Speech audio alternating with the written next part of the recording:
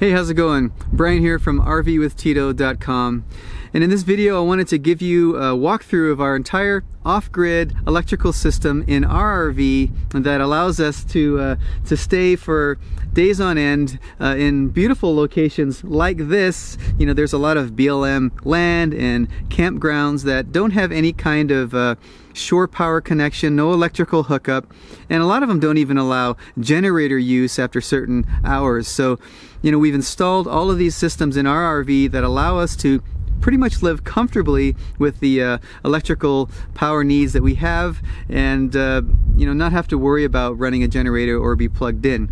Now, I've made videos about specific pieces of the system in the past over the last few years, but it's been a while since I've actually made a video that talks about the whole setup from one end to the other, so that's what I want to do today.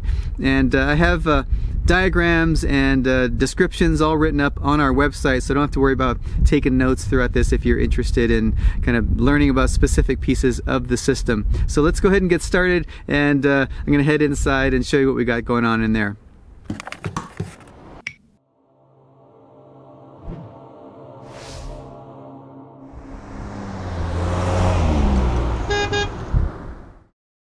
Well, since we're not using shore power or a generator, we rely 100% on our battery bank to provide all the power in our RV.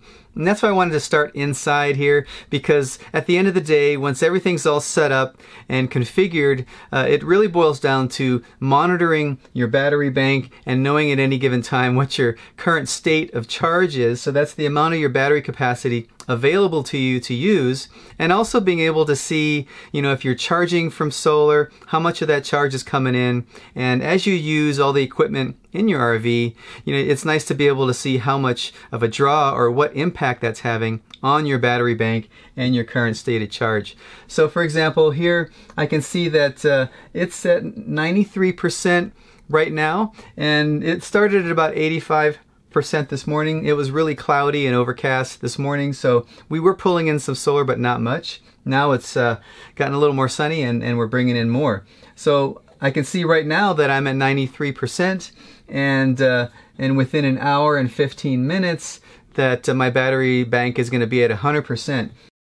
Now I can also see here that right now the batteries are taking in about 23 amps to charge the batteries, and that's coming from my solar panels.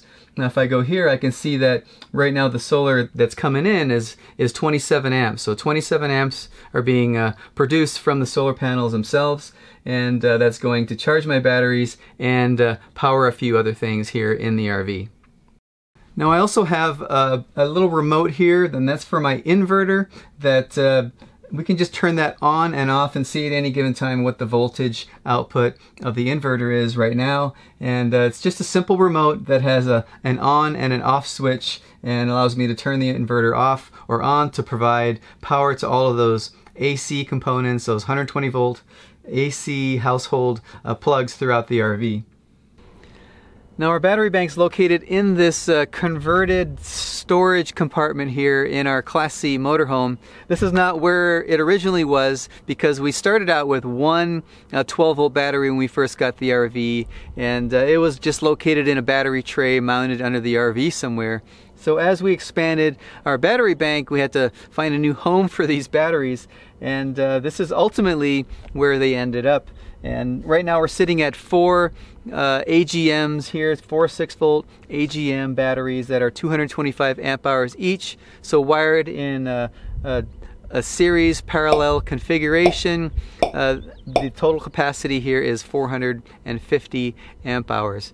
Now, as we evolved, we started with that one battery, and we doubled that at some point to 2 batteries. So we had 2 12-volt batteries scattered in different places, and eventually I changed that to 2 6-volt batteries and moved that into this compartment here, reinforced, and there's also a metal steel bar that is mounted to the chassis that gives this compartment extra support.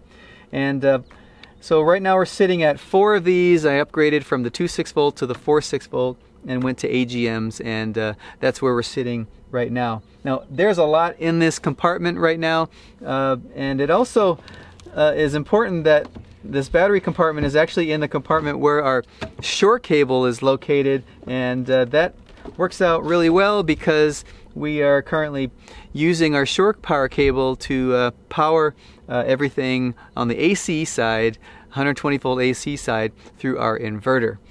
All of the negative connections to the battery are actually wired to this negative bus bar, which helps simplify all the cabling in here, and the output of that actually goes to a cutoff switch that allows us to disconnect battery power whenever we want to without having to disconnect a terminal or something like that, which can be a real pain in the butt. Now the output of that cutoff switch then goes to shunt. So this is a digital shunt that's part of the Cymarine monitoring system that we have that allows us to keep track of all the current going in and out of the battery bank and monitor that on an ongoing basis. Now that's all kind of crammed back in there and difficult to see. All of the inputs to the positive side of the battery all go through this this post here that helps get it off of the battery and simplify the battery cabling here. Now what's going off of here is the main 12 volt output to the rest of the DC electrical system in the RV, and there's also an input here. This main line comes in from the solar charging system, so that all goes into this point here. And there's also a connector here that goes directly to our inverter that's fused with a 300 amp bus fuse. All of that is mounted to the top of the compartment here, and it looks a little snug, but it works. On the other side of the RV, in this storage compartment, is where our inverter is located. Now it's powered from the batteries. This is a Samlex 2000 watt pure sine inverter, and I have it mounted to the side here because it has some vent fans in the back. You can hear it. You can hear the fans working in here because this inverter is actually currently in use. So I have a couple of big holes drilled on the side panel here with screens and a way for the heat to get out from the inverter, so it stays nice and cool. The monitor on the inside of the RV that turns this on and off is wired into this communication port right here on the front. Now the front of the inverter has two AC plugs, and you'll notice they're both taken. This big one here actually goes to the other side of the RV, and that's where our shore power cable is actually connected to that receptacle there. So that's wired directly to this cable here. As far as the RV is concerned, when this is plugged in and the inverter's on, it's on shore power, since the shore power cable is actually connected right to here. You'll notice there's another extension cable here plugged into the other connection here on the output of the inverter. Now that goes to a relay back in the back of the RV where all of my electrical stuff is, and that turns off the power to my converter charger when the inverter is running. I don't want my inverter to be trying to charge the batteries that are also powering the inverter. So that's just something else I had to do in my system to make sure that that didn't happen, and I have that set up so that it automatically switches it off as soon as there's power to the inverter. Now if you want to learn more about that setup, I did a separate video about that topic and I'll link to it below. Now in this very small compartment here, which is right next to my battery compartment that you can see over there, is where all of the solar charging equipment is. Now I have 3 solar charge controllers located in this tiny little space, and all of the circuit breakers, and there's a shunt and cutoff switches / circuit breakers in here. So let me walk you through quickly what's in here. I did another video about how I got everything in here and what's actually in here, so I'm going to give you a link to that to check out. But very quickly, the outputs from the solar panels on the roof are actually all fed into this compartment here. The cables from the solar panels go into these 2 separate inputs here, and this is PV1, PV2, and they both have circuit breakers on them, so I can turn them off at any given time to turn off the solar completely from the inputs of the charge controller. I have two arrays, solar arrays on the roof that I'll show you shortly, and each goes into its respective charge controller. There's a PV1 charge controller, PV2 charge controller here, and there's also a third smaller charge controller here at the top. And what I use that for is for an external array. So I usually throw out a couple of small 100-watt external flexible solar panels that I can simply plug right in here into this port that I connected here, and gives me an extra couple 100 watts of solar when I need it, especially in the mornings and evenings when you want to be able to point it at the sun when the sun's low. So that works out really well, just to be able to have a third little alternative source for solar when you need it, and it's got its own dedicated smaller charge controller. Now I'm using Victron charge controllers here. I have for the two larger arrays, I have an MPPT 100/30 charge controller, so it's a 100 volt and a maximum of 30 amp output charge controllers. For the external array, it's just a small charge controller that outputs up, I think, a max of 15 amps, so works out really well just for a couple of panels. Now the positive and the negative outputs of the solar charge controllers are combined together in a positive and a negative bus bar. So they're parallel connected together so that there's only one positive and one negative output going to charge the batteries.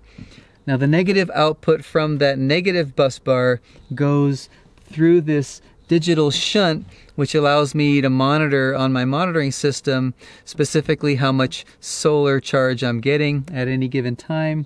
And the output of the positive goes through this this circuit breaker, and this is an 80 amp circuit breaker that also functions as a cutoff switch.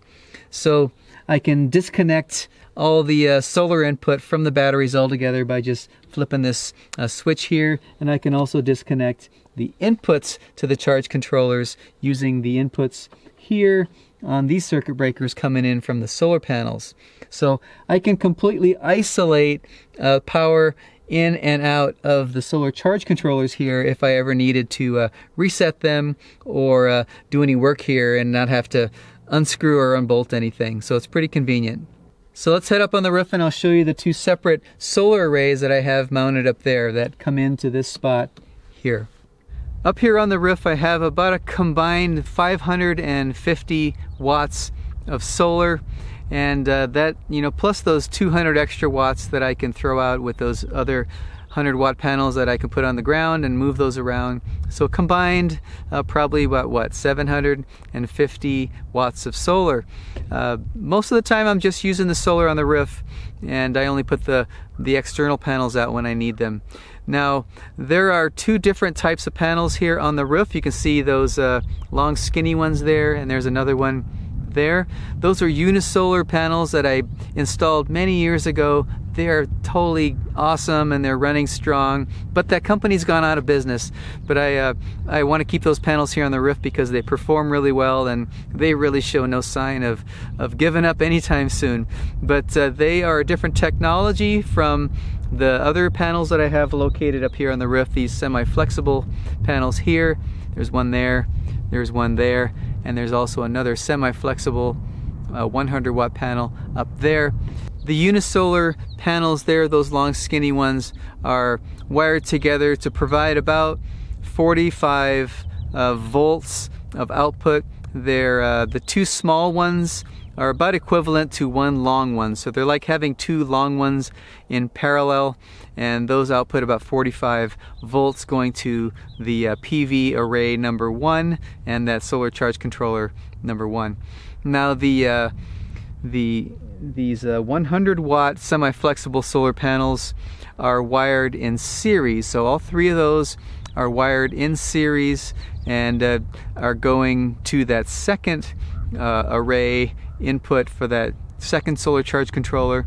That's PV2, and those output what, about 300 watts total.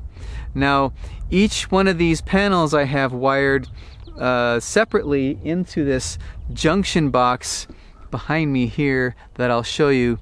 And so each panel goes to its own input in that junction box, so I can make all of my parallel and series connections in that box, so I don't have to move any cables around all the time whenever I want to reconfigure or test the system.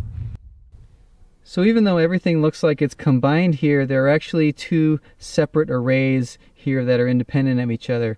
And the output from the unisolar array actually comes out of these two negative and positive outputs, and it goes through this cable here.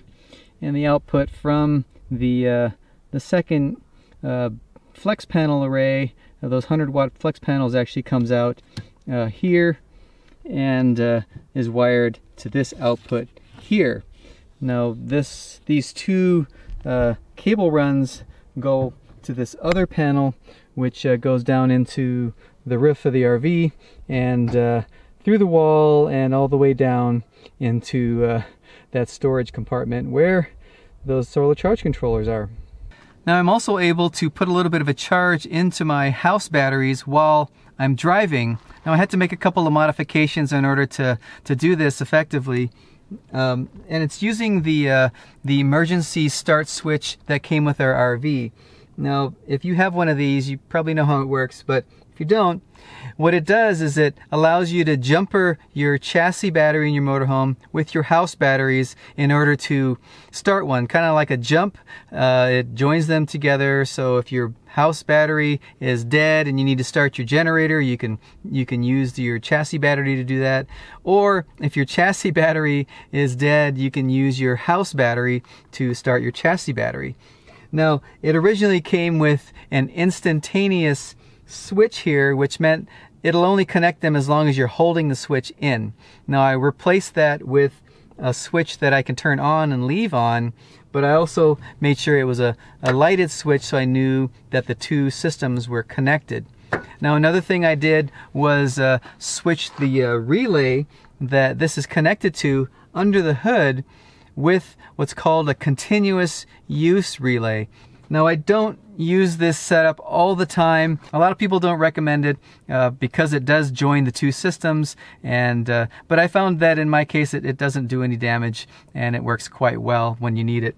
Now, I also wanted to know while I was driving what the voltage level was on my house battery, so I installed this little voltage gauge here, and it's on a switch and it's connected to my house batteries, so I can quickly see while I'm driving, you know, what phase of charge my charge controllers are on my batteries, so I can make a decision whether or not to just use the solar to continue to charge my batteries while I'm driving, or whether I can activate this switch to charge then from my alternator. And I can do all that while I'm driving. This has been a really handy addition. It's right in my line of sight, and it's real easy to just glance over and see what that voltage level is. It's been very useful.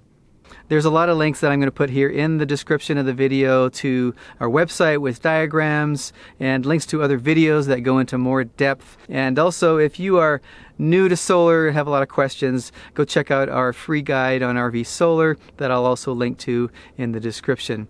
But leave me your comments, questions below. You know what to do, and I'll see you in the next one. Take care.